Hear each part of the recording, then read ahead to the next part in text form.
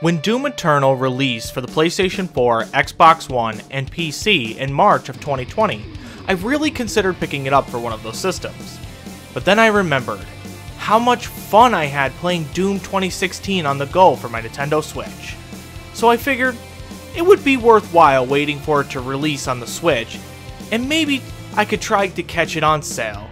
When Doom Eternal finally released for the Switch in December of 2020, I noticed that it didn't release as a physical version, but digital only. This was a bit disappointing for me, as I like to have my Switch games in physical form for the most part. But it wasn't a deal breaker, by any means. A few months ago, I happened across a sale for Doom Eternal on the eShop for $29.99 USD, and thought, now is the time to pick it up. So now that I have spent my fair share of time with Doom Eternal on the Switch, it's time to answer the question, what's it worth?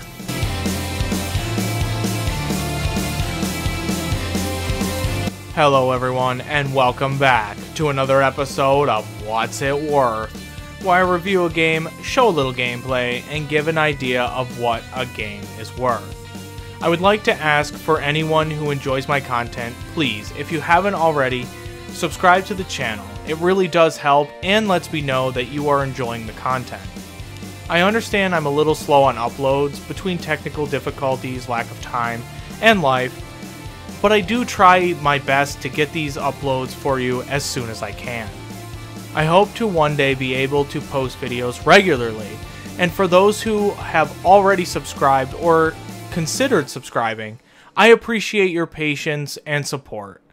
With that said, let's continue. Please know, I understand a game is worth what someone is willing to pay for it.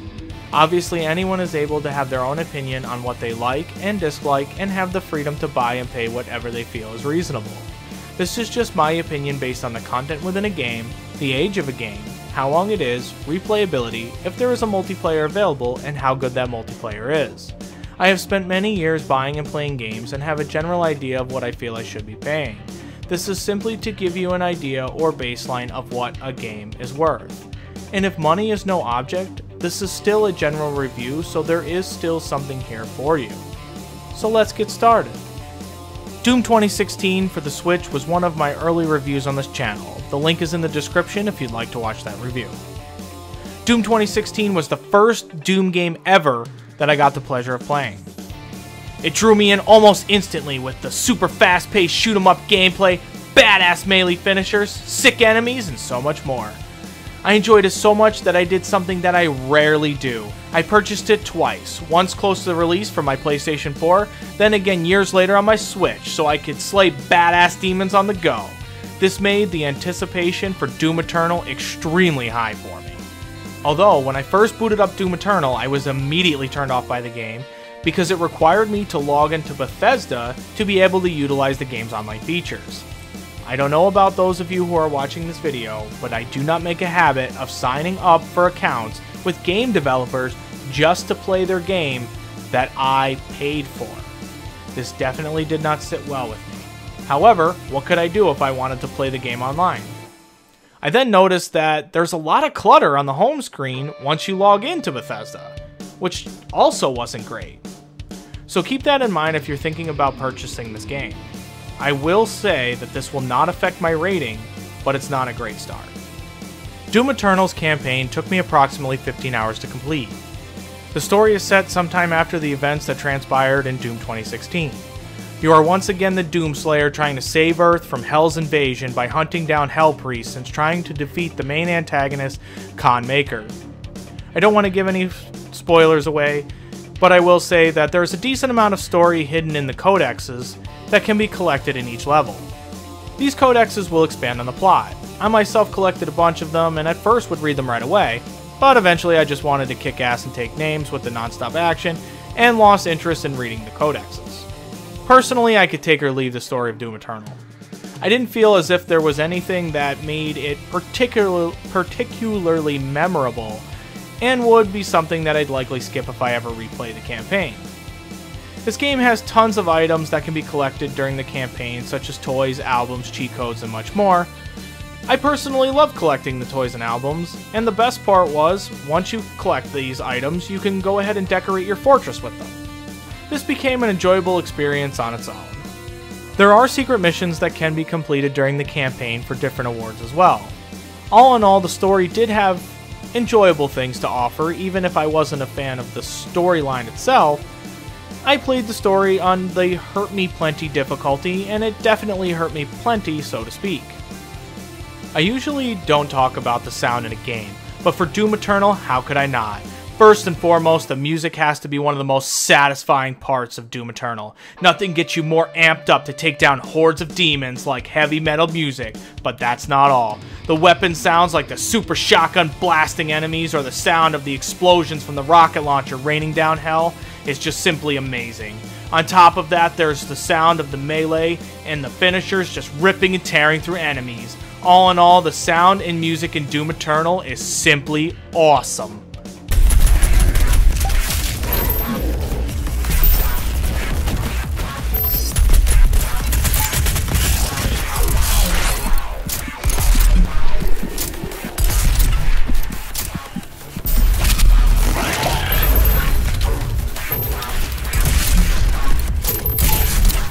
As for the graphics, well, at least for the Switch edition, they aren't perfect by any means. But we have to remember that this is a port of a game on a device that can be played on the go. With lesser hardware than that of the consoles like PlayStation 4 or the Xbox One, Panic Button did an amazing job porting this game. The game may have some muddy textures and may not be the most detailed graphically, but this game by no means looks bad. And as I said in the Doom 2016 review, which still stands here with Doom Eternal, once the action starts as fast as it does with Doom games, you hardly notice that the graphics aren't what you might get from one of the other consoles or PC. The game itself runs great. I noticed the very occasional stutter, and only on 7 occasions, yes I counted, did the game actually seem to have harsh stuttering or heavy frame rate dips. None of which ruined my experience. Doom Eternal is really all about the gameplay. Doom's fast-paced first-person shooter gameplay, satisfying melee finishers, and badass weaponry is what makes Doom such an enjoyable experience. The guns all have crazy cool upgrades that just enhance that can of whoop-ass that you are laying down on enemies. With the heavy metal music playing in the background, the flashes of colorful lights from your guns firing rounds, and the enemies' insides just painting the surrounding areas, there is a ton of excitement in Doom Eternal's gameplay, especially if you want to take it on the go with the Nintendo Switch. Doom Eternal does have its fair share of puzzles. The puzzles are a nice diversion from the action and really weren't too hard. Although I did find some of the jump puzzles to be annoying. For some reason it felt like the jumping was off sometimes, and I fell to my death a lot. But I'm pretty sure it had something to do with something I was doing wrong, and not the game itself. I also personally found that controls were wonky, and it took some time for me to get the settings adjusted, and even then I had to work at getting precision shots. I typically use a Pro controller when playing my Switch, but I do use the Joy-Cons when I'm on the go. Neither were perfect, and I did try the motion controls, but I could never get the hang of it. It's amazing that a game like this was able to be ported over to the Switch. Yes, there are some drawbacks here and there, but it is something to admire. I definitely found a lot of enjoyment in this game from being able to play that fast-paced first-person shooter gameplay on the go. This game does have some replayability value. After the credits roll, the game gets more difficulty settings that players can return to play. There are also master levels, which are reimagined versions of levels played within the campaign. These do change periodically, so there is the ability to come back every so often to get a different level to play. I played the current one and didn't really see what all the fuss was about, but all in all it was something to return to try out. As I mentioned earlier, the game does have a bunch of secret missions, codexes, and collectibles. If these were missed, this could be another reason for players to return to Doom Eternal. The multiplayer in this game was by far the biggest letdown for me. Personally, when Doom 2016's multiplayer was alive and well, I enjoyed it quite a bit. I loved playing Team Deathmatch against other Death Slayers, and it reminded me of the Halo 3 multiplayer with a twist. However, that is not what we got with Doom Eternal. Doom Eternal's system is a 1v2 match where one player is the Doomslayer and has to go up against two other players who are demons. It wasn't necessarily a bad part of the game, it just wasn't something I wanted to spend a few hours playing. After a handful of games, I was on to something else. It wasn't what I was hoping for. The multiplayer did take a few minutes to get into a match, and often I would keep playing with the same few people. There was often disconnects in the lobby as well. I would say that there is a few people trying to matchmake in this game, but it is very limited.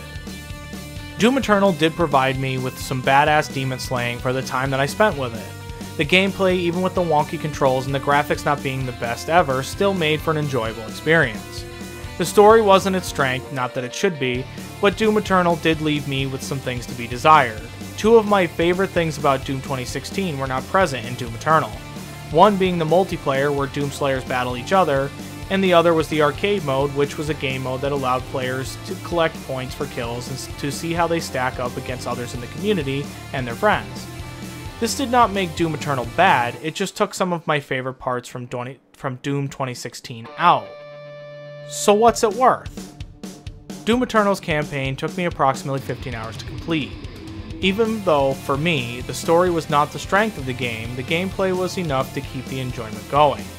The game has some replayability value and does have a multiplayer, even though it does have limited players still playing. With all that said, this game is worth about $30.